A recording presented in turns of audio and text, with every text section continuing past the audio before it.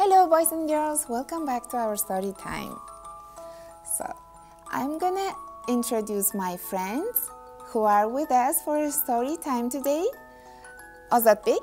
Hi, hello. Suleyman. Hi, hello. Shakina. Hello. Mariam Khan. Hello. Abdulaziz. Hi. Imama Khan. Bekzat. Okay, are you ready for today's story time? Yes. Do you know what's our story today? No. Before we start our story, we are using few songs to warm up, right? Okay. You can choose one of those songs. Want to buckle my shoe? Yes. Want to buckle my shoe? Want to buckle my shoe? Want to buckle my shoe? Okay, so we are singing Want to Buckle My Shoe. Are you ready? Yes. Let's go. 1, 2, buckle my shoe. 3, 4, knock on the door. 5, 6, pick up sticks. 7, 8, lay them straight. 9, 10, a big fat hen. Good job, everybody. Okay, so today's story called Beauty and the Beast. Let's start our story. We'll find out what's the story about. Okay, long ago there lived a rich merchant who had 3 sons and 3 daughters. Unfortunately, his sons were only interested in hunting and fishing, while his 2 eldest daughters were greedy and selfish. Uh-oh, girls were so greedy and selfish. Are you selfish, children? No. I hope no. Are you greedy, children? No. Are girls, so they're selfish. No. Only his youngest daughter liked by everyone. Everyone called her Beauty. Not only was she very beautiful to look at, but was the kindest person that anyone had ever met. Are you kind? Yes. Are you nice? Yes. I hope so. One day the merchant heard some terrible news. All the ships carrying his goods had sunk at sea in a storm, which left him with hardly any money. Uh-oh, poor man.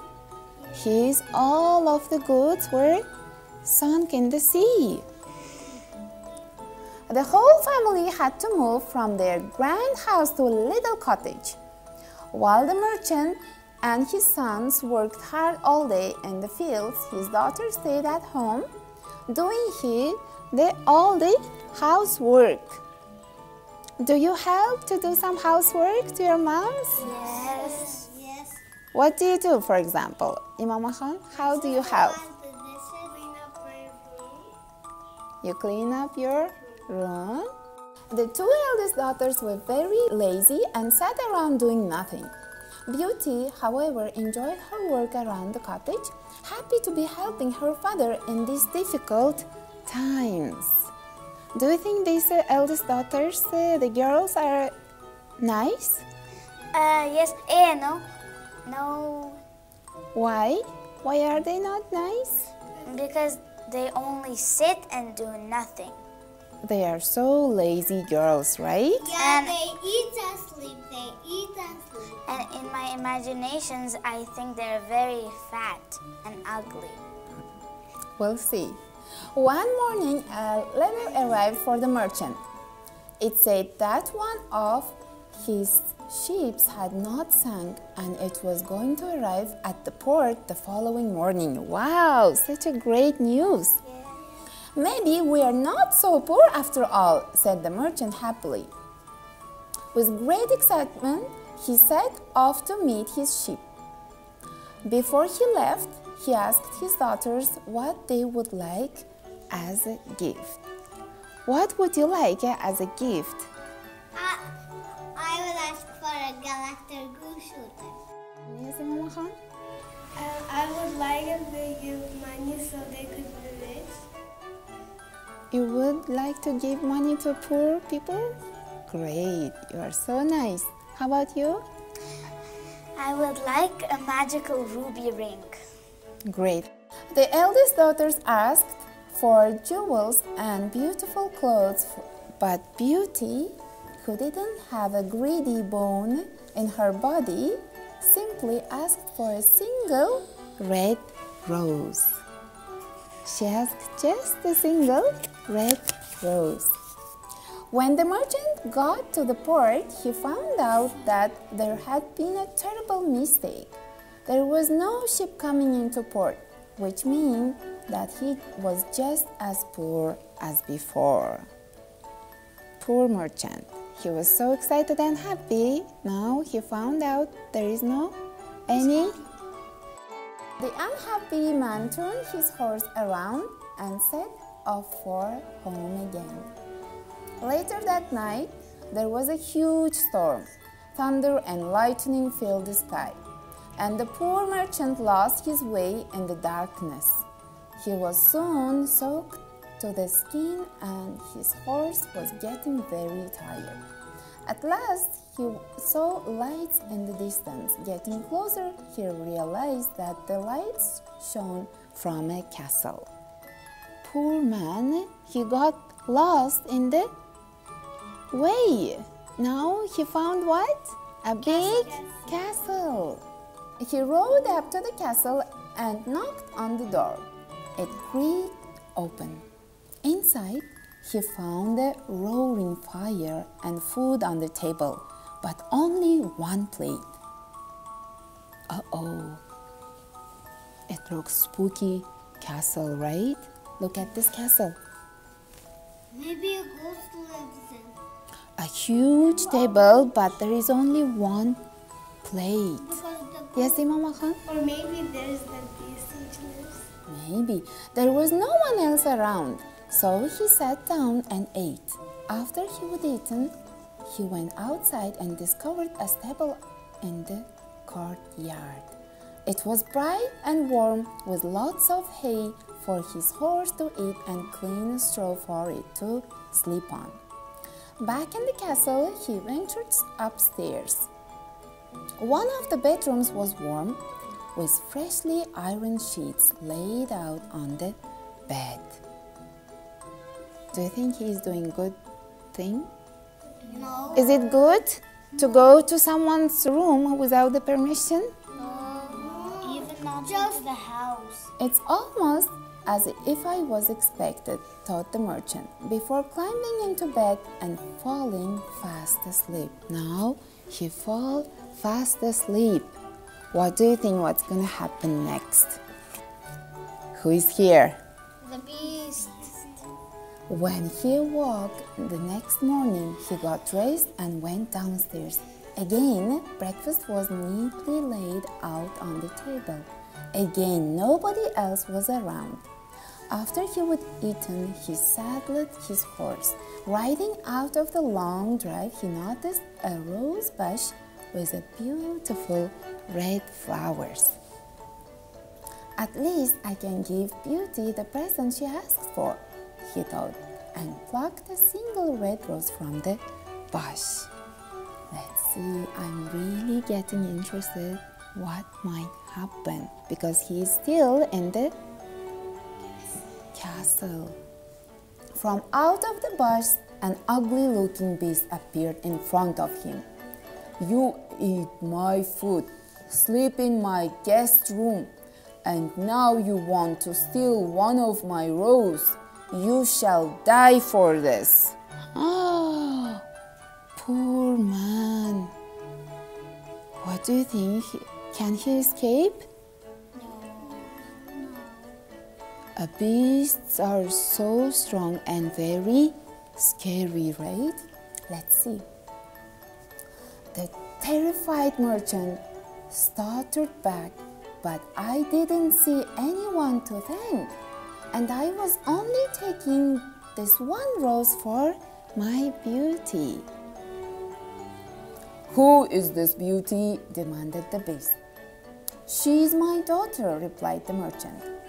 The beast thought for a moment. Very well then, he said. You may live here on the condition that your daughter Beauty takes your place and comes to me here." The merchant was so scared, he hastily agreed and rode out of the castle grounds as quickly as possible. Such your ultimate of beasts, right? He is asking for his daughter. Let's see what will happen next. When he arrived home, he told his family what had happened. "I can't possibly let you go," he told Beauty through his tears. "The beast might kill you."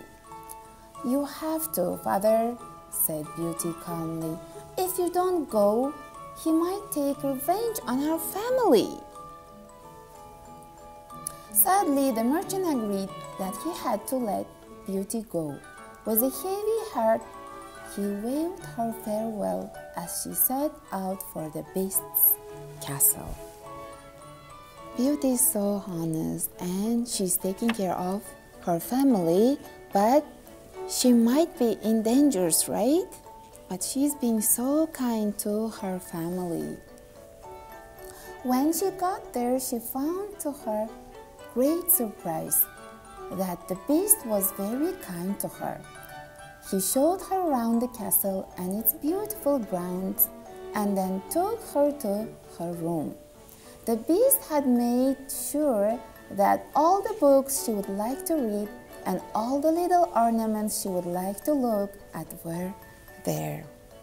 Beast is being so kind. Do you still think Beast is nice here? Yes. He's being nice so far, right?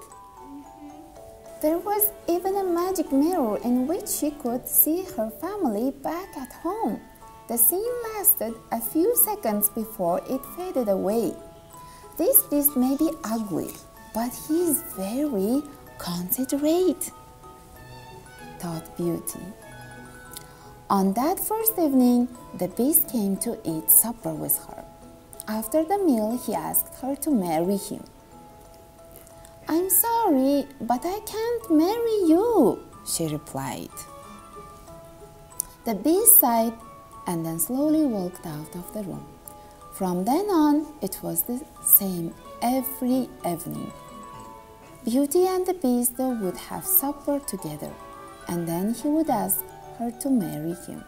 Beauty always gave the same reply. What was her reply?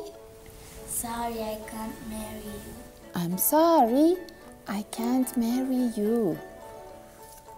Time passed. Then one evening, Beauty looked into the mirror and saw that her father was very ill. She begged the beast to allow her to go home and care for him. "Very well," said the beast, "but you must return here within a week. When you are ready to come back, put this ring on your dressing table at home, and I shall know you want to return here. If you don't do this within 1 week, I shall die." Beauty agreed, and when she woke up the next morning, she found herself in her own bed at home. She cared for her father day and night over the next few days, and soon 1 week had passed. Although her father was getting better, Beauty had been so busy she didn't notice how quickly the days had passed. To make matters worse, her older sisters, who had always been jealous of her, didn't tell her.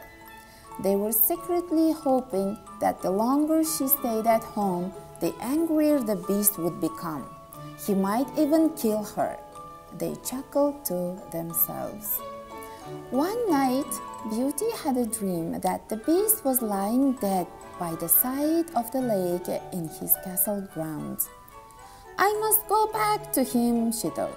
She put the ring he gave her on her dressing table, and the next morning found herself back in his castle. She ran down the lake and was horrified to see that the beast was lying on the ground barely alive. Poor beast. He seems very ill, right? He can't move. Let's see what happened to Beast. Oh, Beast, she cried. I didn't mean to stay away so long. Please come back to me. You are so good and kind. Then she kissed him. Suddenly the Beast changed right in front of her eyes. All signs of his ugliness had disappeared, and there was a handsome prince in his place. Beauty, my love, explained the prince. I had a spell cast on many years ago that turned me into an ugly beast. The only way it could be broken was if a girl who loved me kissed me in spite of my ugliness. Beauty kissed him again and vowed that she would stay by his side forever. Oh, such a nice. Poor Beast was under a magic for so long time, right? Yes. He couldn't even explain. The happy couple rode to her father's house where they were married. Then they journeyed back to the castle where they lived in complete happiness for many years to come. Such a lovely ending, such a nice ending, such a happy ending. How did you like? Did you like the story? I didn't like it. I loved it. How about you, Mariam Khan? Did you like the story? Yes. Good. How about you, Imam Khan? Yes, I liked it. Did you like? Okay, which part was your favorite? Okay, yes, Imam Khan. The ending, Yeah. it was happy. It was happy ending. I like this part too. How about you, Mariam Khan? Which part was your favorite part? I tried it. It's the story you would like to read together, right? How about you, Shekina? Which part was your favorite part? Actually, I like the whole story. All right. Now it's time to say goodbye. And I see some people are already sleepy. You seem tired. And some people are already sleeping. Before we go to bed, what do we say to our parents? We say good night, have nice dreams. Let's say bye-bye to our friends who are watching us. And we hope to see you again very soon on our story time. Bye-bye for now. Bye-bye.